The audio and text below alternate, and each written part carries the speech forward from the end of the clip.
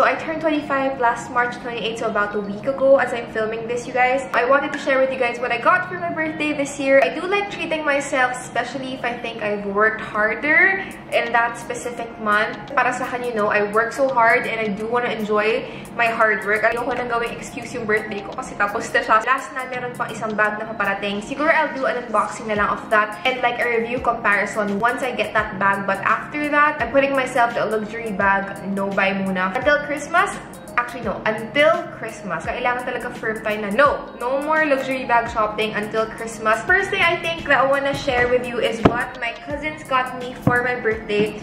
This is a coffee machine. Lately, I gotta admit, I've been into coffee more than ever. I do drink coffee, hindi ako super fan, pero I do drink coffee until I discovered like a couple of coffee shops that I really love. Medyo na-addict ako sa coffee. Medyo inaaraw-araw ko siya. Although, I find that it gives me palpitations. Pero, minsan hindi ko talaga matiis, guys. So, ito yung kasama ng coffee machine. Sorry, hindi kasi ako Guys, wala pa ako masyado alam sa kape, okay? So, I'm like a beginner amateur. This is gonna be great for me, or actually for King Z and I to experiment with coffee. Oh my gosh, this is perfect, and the size is perfect. This is just a super cute coffee machine. This is gonna be great. Ngayon, I have to buy coffee na to experiment with this coffee machine. I'm so thankful for this one, and I cannot wait to create more coffee concoctions with this guy right here. By the way, di ko na sinama dito, guys, yung gifts ng best friend ko si Wifey. Nasa isang vlog yun, so you can watch my other vlog for that. I did an entire unboxing and then also yung other gift ko for myself, which is the Dyson Air Wrap. So, ayun, meron din ako unboxing and actually trial. I'm super grateful for this one. This is Dave's gift for me for my 25th. Ito, guys, matagal ko nang gusto to. As in, gusto ko talaga mag-create ng better content. Matagal ko na rin itong nasa wishlist. And my boyfriend, my lovely boyfriend, came through. Dave got me the GoPro Hero 9 Black. I'm so grateful. Meron din pala siyang kasamang magnetic swivel clip, you guys, na hindi ko nabubuksan. I think kasama to nung binili ni Dave yung GoPro. It comes with a box like this. Hindi ako techie, guys, ha, pero gusto ko lang talaga yung wide angle lens ng GoPro. As in, kasi kita mo talaga sakop niya yung room. Tapos sometimes pwede rin ako makagawa ng POV shots. Kapag pwede na mag-travel, pwede rin to underwater. Yung mga ganun. This tiny cutie little thing. This is weighted, but the fact that it's so handy, I can literally bring this kahit anong bag yung dalhin ko. Kaya ko itong dalhin. Yun yung isa sa mga nagustuhan ko sa kanya. Wala tong SD card na kasi. Ay, nagka-power off siya. Wala na ba itong... Basta ayan. I can do a whole review. I can do a whole video about it or maybe a snippet sa vlog na lang. But yeah, Dave got me this. Di ko pa ito nagagalaw. Di ko pa ito nagagamit. Hinintay ko talaga ma-unbox dito. I'll start using this tomorrow na siguro. As in, pag-aaralan ko talaga siya. I'm so grateful. As in, wishlist ko talaga to best. So now, let's move on to the stuff I got for myself. So first time ko mag-haul ng... Actually, nakapag-haul na pala ako ng isang beses. Ayan, books. Kasi hindi talaga ako bookworm. I don't really even read books. Reading books is a habit I really want to form at least this year. That I'm in the new space then. I really want to read books. Ito na yung mga books muna na sinisimulan ko. I finished this one na kanina lang. So, natapos ko na siya. The Book of Ichigo Ichie. So, this is The Art of Making the Most of Every Moment the Japanese Way. This is Budol by Mary Bautista. Actually, both of these books sa kanya ko nalaman. This is a pretty simple read. This is a really helpful book for just about everyone. Although yung ibang pointers, ito medyo common sense, I have to admit. But it's still a really good book overall. Made me realize a lot of things. This is definitely worth it. A good read. And I also got the Burnout Survival Kit. This is not really like a book.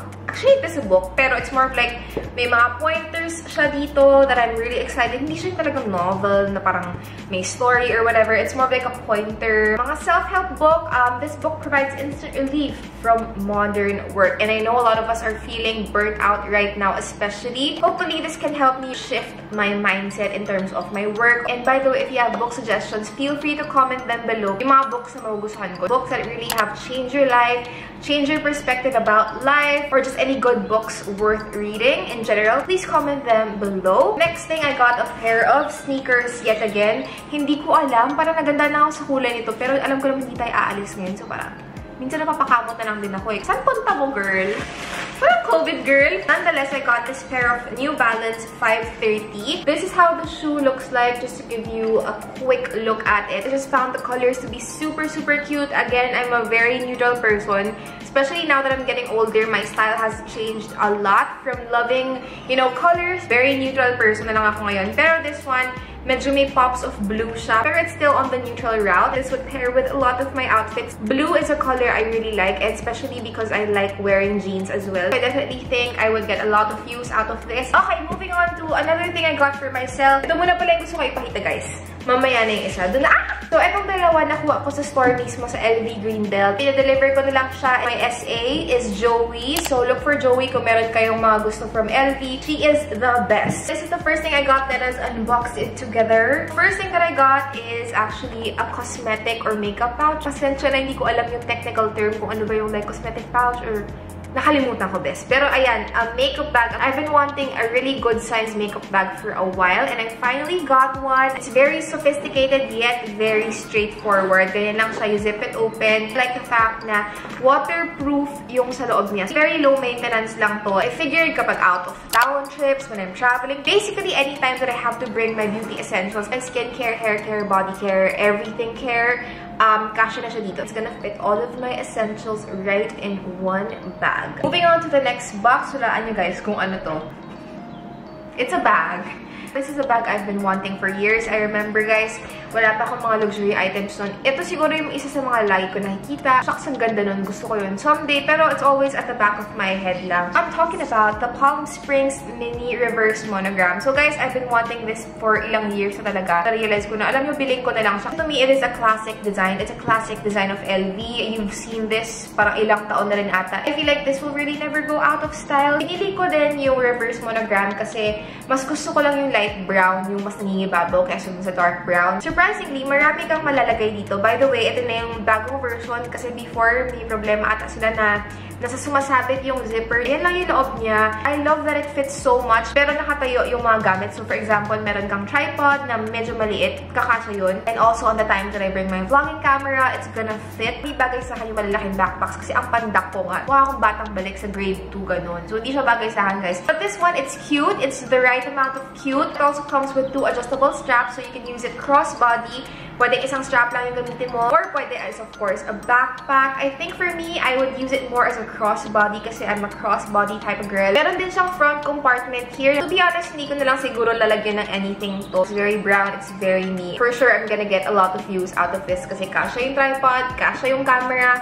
So, we good. So, final thing I got for myself, hindi ko na ito ma-unbox kasi I actually did an entire unboxing over at my TikTok account. So, follow me there kung gusto niyo makita yung first look na sobrang na-in-love talaga ako sa kanya. Pero obviously sa thumbnail, alam niyo na kung ano.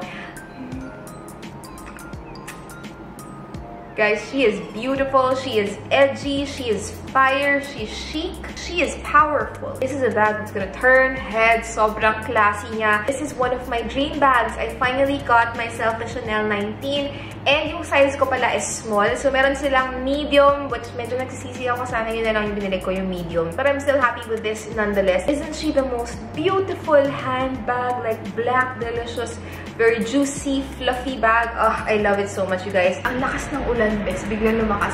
But as I was saying, this is a top handle bag. Pwede siyang ganyan. Ganyan-ganyang bag lang siya. It also has a crossbody strap para masuot niyo siya as crossbody. And yung favorite part ko dito, yung bagsak niya sa akin, is sobrang sakto. Doon sa classic flap ko kasi na medium, yung bagsak niya sa akin, medyo andito talaga siya sa taas. Pero ito talaga sobrang sakto yung sa body ko. Sobrang sakto ng bagsak nito sa torso ko, guys. So yun yung favorite part ko. This one has more pizzazz, and some more attitude. Of course, nothing beats a classic, but honestly, this one comes close.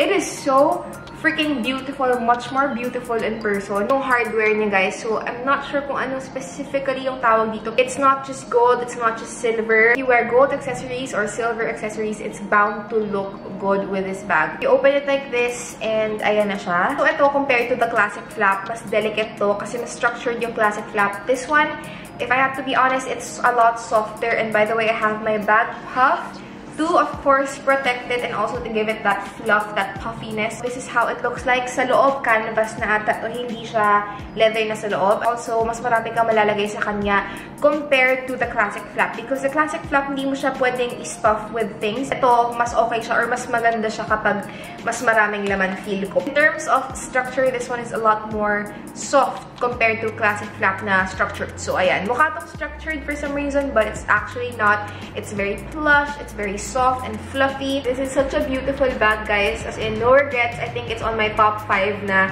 na mga favorite bags ko, like ever. Sobrang ganda, lakas ng dating. But yes, that's it for what I got for my birthday. I want to be a little vulnerable with you guys. If there's something I can tell to my past self is just to hang in there and keep going. That's one. Kasi, you know what? 5 years ago or even 10 years ago, di ko in-expect lahat to.